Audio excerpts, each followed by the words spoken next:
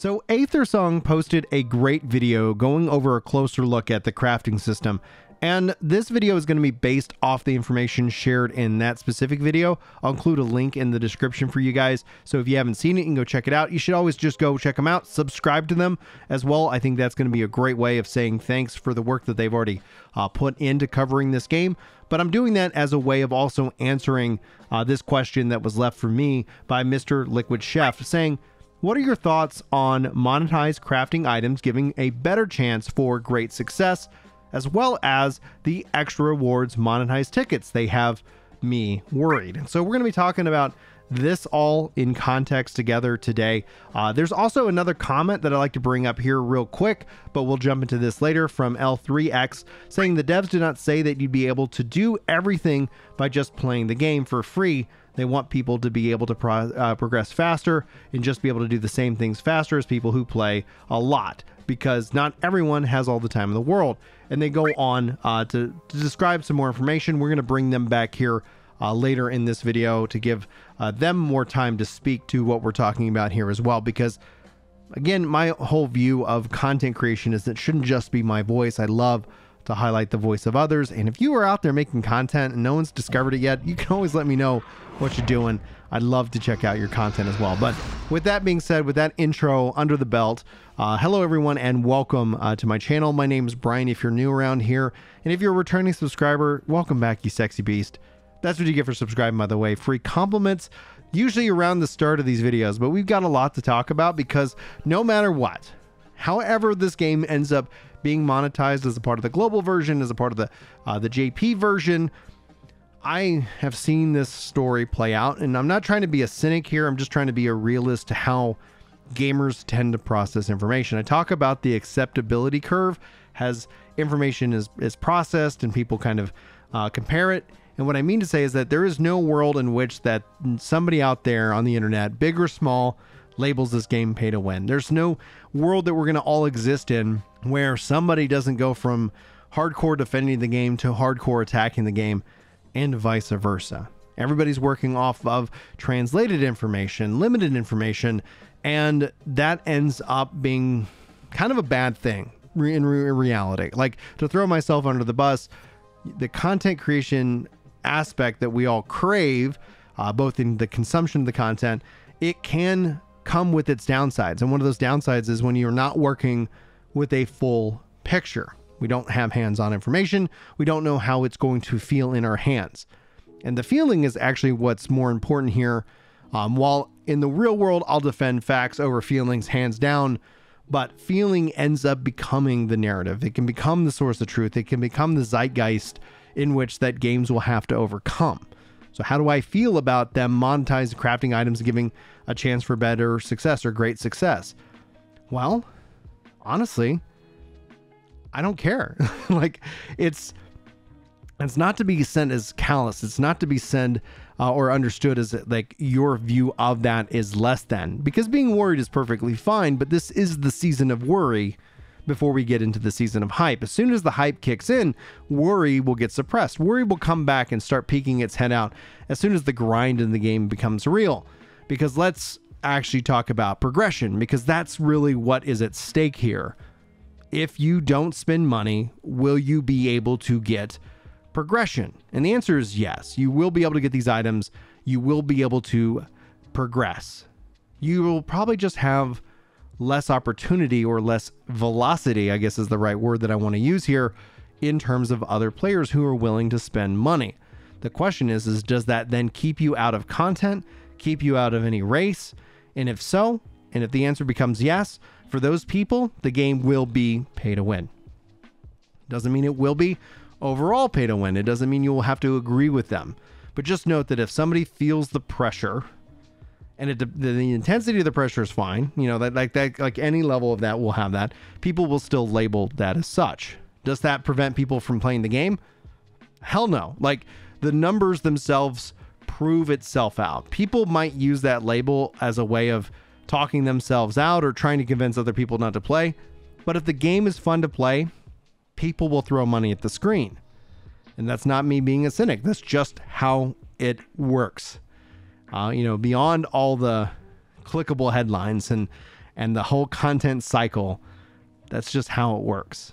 Anyway, now, am I worried? What are my thoughts about monetization? I really hope that they play it smart, because even a good game can burn people out and have them frustrated based off of their level of investment.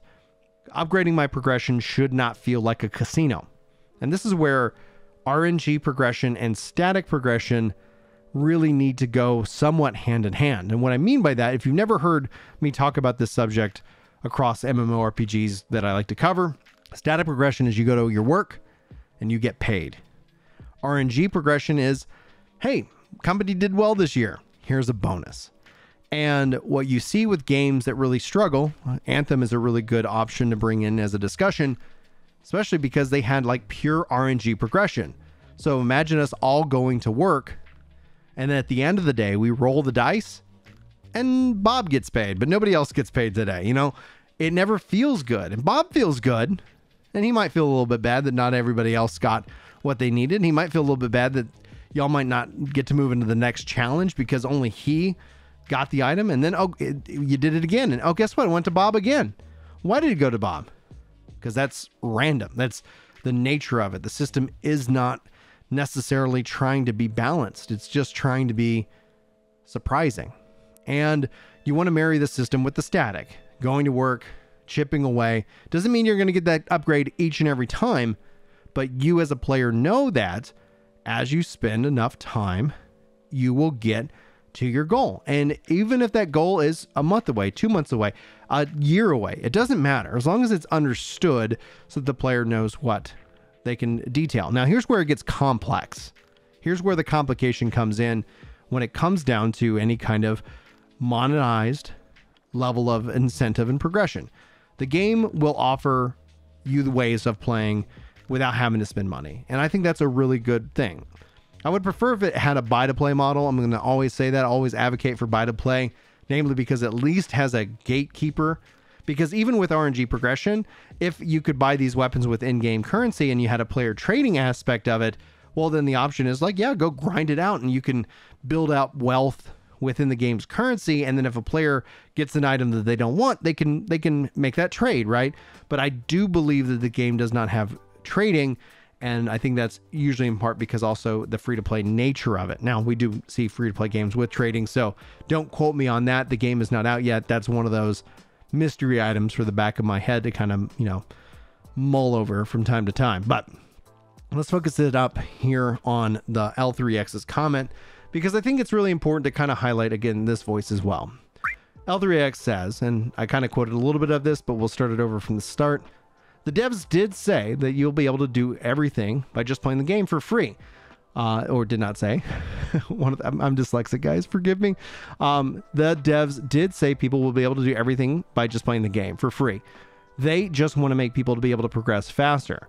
Just to be able to do the same thing faster as people who play a lot. Because not everybody has all the time in the world to play a freaking game the whole day. Some have to work a lot, imagine. So yeah, that sounds pretty reasonable to me. If you want to work at a faster progression, get it. If you can wait, play the game. But faster definitely doesn't mean more or extra. Why do people still misinterpret what the devs have said on the live stream? And the really answer to that is it comes down to translations. It comes down to players' expectation and understanding. And so them asking this question, like the answer is just human nature and gamer nature and fear of processing it. So it sounds like they understood what they were saying a little bit sooner than other people will. And the only way to really have them help that answer that is really for people to go hands-on. But the other aspect to this original part of their comment here literally is about the idea that as people will play the game and will feel like, I could spend 30 hours grinding out that item, or I could just spend $5. They'll quantify their hourly rate against that 30 hours and they'll associate the item cost to saying like, you really want me to put in $300 or just $5? Like they'll start putting a dollar amount on any grind, and then they might feel that pressure, and thus they'll label the game in a way that either keeps them from playing it or, is something you don't like to hear. Now, You get more chances when you buy tickets, but not better. And however, they've said they've strongly against pay to win, and everyone will be able to do the same things except for cosmetics, which is fine. Cosmetics behind paywall, perfectly fine. By playing for free. So don't just worry about much about that. Come and check out the game and decide after. That's the best advice right there. It's literally free, so why not wait until it's playable to bash on it? And I don't think he's bashing on it. He's just saying he's concerned. I don't believe every BS people say about the game to get some attention. The dev streams are even out there, translated in English, and everyone can watch them. I watch them live. Don't understand me wrong. I'm not mad at you. I do understand you did hear that from some attention-seeking content creator, but they were talking BS. That's what is starting to piss me off, because there are so many recents. They didn't watch the live stream, didn't make any content about the game before, and I'm waiting 3 years for the game, and they now talk BS just to get some attention because they notice people want to play that game. Sadly, many people that don't DK holes, and hopefully people with some brains come to check it out by themselves before they jump in the BS wagon, bashing on the game before it's even playable. Amazon concerns me more than Bandai at the moment. They did say they will censor the game, and I think that they might even bring some pay to win into the game. I think it would be the opposite, actually, in the case of Amazon, with how it ends up being structured more for Western kind of mindsets, because like in the East, you can, like, buying a weapon for money isn't frowned on. Like, there might be certain areas, but from everything I hear from everybody that's over there, that's kind of what people say. Like, that's just, people are fine with that. They could definitely do that. They have said that about the game on the Western side, while the devs and Bandai did clearly promise that they won't be any pay to win. Amazon didn't promise anything. The only thing I would say that L3X really absolutely misses the ball on is in that they too could also become the biggest anti-Blue Protocol person out there in the world. Like, they've been following the game, they're passionate about it, and they don't understand gaming nature. They don't understand like this. They think it's essentially all about like attention seeking, and some content creators are absolutely out there for attention seeking, but the reality, and I've talked about this numerous times, all content creation, all comments is attention seeking. That is the currency of social media. That's the currency of the comment session, a tweet, and more. You might not agree with me or not, but as soon as you start to think about that as well, like, the product that is Twitter is attention, both giving and getting. And that's the same thing essentially with all content creation. Even this video gives me attention, and that's awesome because I like attention. But when you talk about doing it in a deceptive way, honestly, it's so predictable. From my perspective, like, when it comes down to it, I see people get upset about it. There's the anti-content creator gamer out there, and those exist in terms of like the information and everything that's being presented. I don't think L3X is in that camp, but they're the opposite side of the coin that's all kind of growing. Like, they would argue that Reddit or written content is better because it's not truly monetized, even though it actually is monetized in that degree. And monetization is the whole point of this video, the whole point of this conversation, why I really want to bring up L3X's comment here as well, is that monetization makes it all questionable. It makes my intentions questionable. It makes the devs' intentions questionable. And it all comes down to your personal relationship with the game and how you feel pressured or otherwise to spend money. That's why I would say the best advice from adults to adults is free games aren't free. If you like the game, be prepared to spend some money on it. And what you can do, the best and healthiest way to do it, is set a budget for supporting the game. Whether that's $15 a month. Think about it in terms of like an optional subscription, right? We're not really seeing subscriptions come back. Maybe I'm wrong there. We'll have to wait and see how time plays out. But when it comes down to the subscription model, well, the game's free. It's going to cost you nothing. If you're having fun with the game, set aside a little bit of money every month to support it, whether it's through a cosmetic or what have you. And I think you're going to have a really good time. And the game will continue to go on. And that's a win for everybody. If you have a gambling addiction, avoid those kind of mechanics in those kind of games. One of the things I will do for you guys is sit down and kind of talk through the monetization in more detail, especially when Amazon has published it out and we can go hands-on with all of it in the real side of it. But even in the real side of it, anything and everything can change. Intentions can change. Leadership can change. So I don't necessarily worry about it. because there's no point in worrying about it. And I guess that's kind of the real point that I usually come at it. Back to Mr. Liquid Chef. What are your thoughts on monetization crafting items? I think as long as the game is fun to play and that there's a reasonable way of earning those items, cool.